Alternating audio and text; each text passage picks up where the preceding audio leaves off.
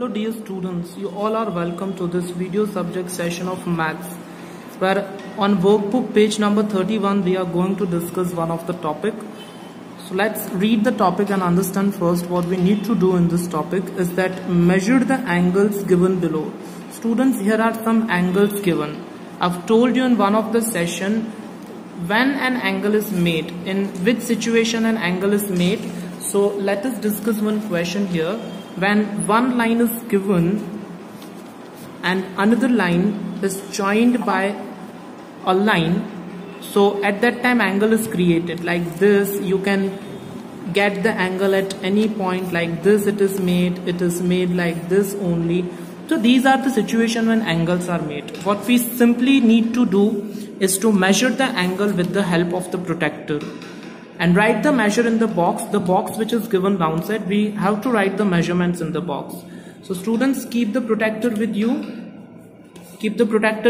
and I'll say that how you can measure the angle is that match this point of the protractor, this one where my pencil point you are looking about, this point you have to match it out where two lines are meeting. Okay, keep the protractor downside.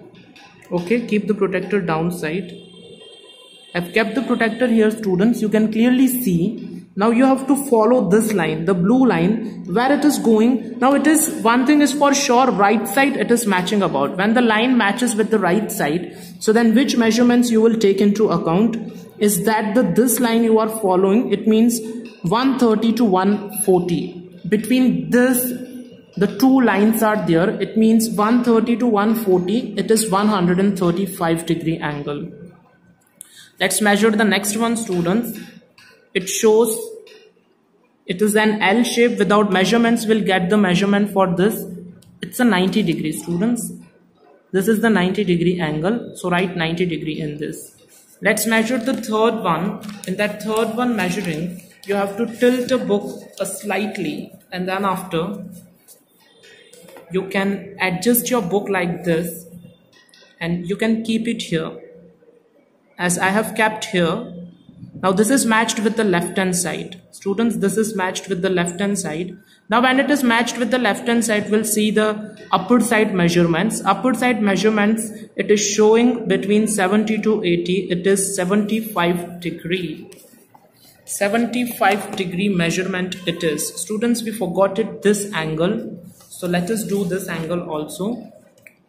So I'm keeping my book like this. I'm tilting my book and I'm adjusting it. I have adjusted it. You can clearly see, students, that this point I have matched with this. Now this line is matching with the left hand side. Now it is matched with the left hand side. You can see these measurements upside. The upside it is showing, upside measurement is 50 degree. So this angle measures 50 degree. Students, write 50 degree in this column. This angle measurements, you can keep your protractor here, and then after this line, see where it is going. It is between 40 to 50. This is 45 degrees Celsius. This is 45 degree. Okay, then next after, no line is given. It is a straight line and a semicircle is given here to mark the angle. So keep a point here, put your protractor here. Okay, see this line matches with the right hand side, it is matched with, and then after it is going to the left hand side. So it is the 180 degree. 180 degree is the angle, and this we have already measured. Students, let us do the next question, number 18, the last question of the book. Look at the clock carefully and answer the following questions. We have to answer the following questions by looking into the clock. So students, keep your protractor here. You can keep the protractor here, and then after see where the line is going. It is going upside. So it's a 90 degree angle. Students, it is a 90 degree angle. So what is the first question given? What time does the clock show? The time in the clock is 9 o'clock. This is the 90 degree, as we have measured which type of angle is formed by the hands of clock. 90 degree, in bracket you will write right angle. Right angle is formed. Now a position is given, students. What is the question? If the clock shows 9:15, which type of angle will be formed by the hands of the clock? If the clock shows 9:15, if in the clock the time is 9:15, so students, what kind of the time it will show? Let's see, I have drawn the clock here for 9:15 and I will take my protractor and I will measure it out that what kind of angle it is showing.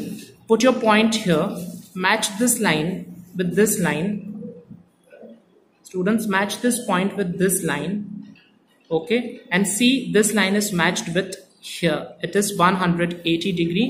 So students, this is showing 180 degree. This is the 180 degree angle.